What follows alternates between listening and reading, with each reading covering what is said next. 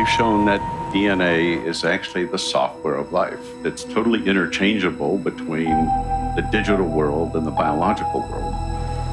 The DNA code itself is so digital, is so almost exactly like a computer tape. Totally interchangeable. DNA code itself is the software of life. So digital. Scientists have come to the amazing conclusion that our bodies contain digital code. In fact, Bill Gates, you know, the founder of Microsoft, tweeted, "DNA is more advanced than any software ever created." Think about it. A program or code is written by someone very smart. The more complex the code, the more intelligent the author has to be. So here's the question. If our DNA code is more complex than any man-made software, where did it come from? Is it possible it was authored without an author, programmed without a program? Materialists think so, through neo-Darwinism, the modern version of Darwinian evolution. Stephen Meyer, author of the New York Times bestseller Darwin's Doubt, explains. According to neo-Darwinism, new genetic information arises as a result of random mutations in the arrangement of the nucleotide bases along the spine of the DNA molecule. If those random changes are beneficial, they're passed on and preserved, and if many such changes are preserved and passed on, they would accumulate over time and eventually result in a very significant change in the morphology, the form of the organism. That's like saying if this game had glitches every time it was copied online, and gamers shared their favorite mutated versions and trashed the rest, it would eventually turn into this. Come on, really? If we know the computer glitches won't produce a new video game, how much sense does it make to believe that glitches, copying errors, and our DNA code can produce new organisms? Could random mutations in DNA really produce this? This? This? What about this? This? This? This, this, this, this, or this. Everything we know about software shows that random changes in a section of functional code or functional information is going to degrade that information long before you ever get to something fundamentally new. And that's the problem with the mutation selection mechanism as an explanation for new genetic information.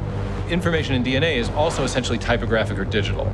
And there are far more ways to go wrong in arranging those characters than there are ways to go right. And so as you begin to randomly change them, you inevitably fall into a non-functional abyss long before you ever generate anything fundamentally new. So just how unlikely is it for random genetic changes to produce something new, even something as modest as a protein structure with a new function? One scientist performed experiments that enabled him to actually calculate the odds, and they aren't good. In fact, they're next to impossible. We caught up with a molecular biologist, Douglas Axe, in Seattle. In our lab work, we've asked how rare or how common functional proteins are within the space of possibilities. Doing experiments and calculations, we found that they're exceedingly rare, like 1 in 10 to the 74th power rare. To get a feel for those odds, imagine that somebody hid one atom somewhere within the Milky Way galaxy, and you, blindfolded by chance, are supposed to pick one atom and hope that it's the right one. Those odds would be better than the odds for the protein. Axe calculated the probability for all the chance mutations in all of the life forms on Earth for billions of years. And in all that time, he found they couldn't chance on even one new functional protein structure. Not one. 0. And keep in mind, it takes thousands of distinct proteins to build any kind of complex life, including humans. And many of these proteins are unique to each individual life form. So we go from improbable to basically impossible. The bottom line is that the mutation selection mechanism simply lacks the creative power to generate the new information necessary to build new organisms in the history of life.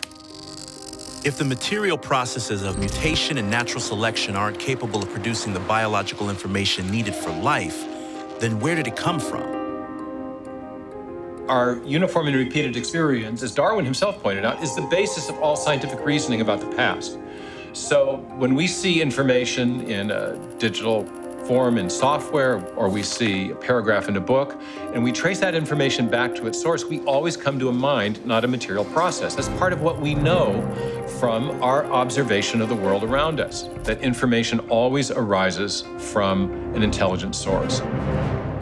So we can apply that knowledge to the question of historical biology, and when we see that information is the foundation of life, we can infer that the best explanation for the origin of that information is in fact also a mind, a conscious agent, not an undirected material process. When presented with evidence that conflicts with neo-Darwinism, most scientists cling to a belief in the blind process of evolution, denying what science has discovered. That at the foundation of life, there exists a code so complex and advanced that it defies chance. They make no room for the possibility that we were created by an intelligence far more sophisticated than the most genius of programmers.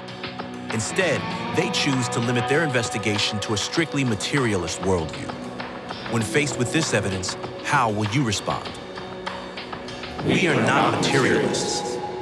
We see the human soul. We experience love. We live with purpose. We fight for justice. We acquire joy, and we will be quiet no longer.